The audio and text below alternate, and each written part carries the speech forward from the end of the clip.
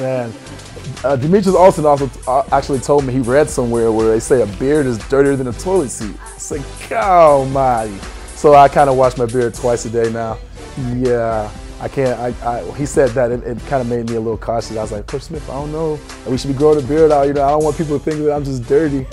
But I got a couple of hair products I ordered specially just to keep it groomed. So everything's good. I don't have anything living in there as of this morning. This beard will be here for the remainder of the season.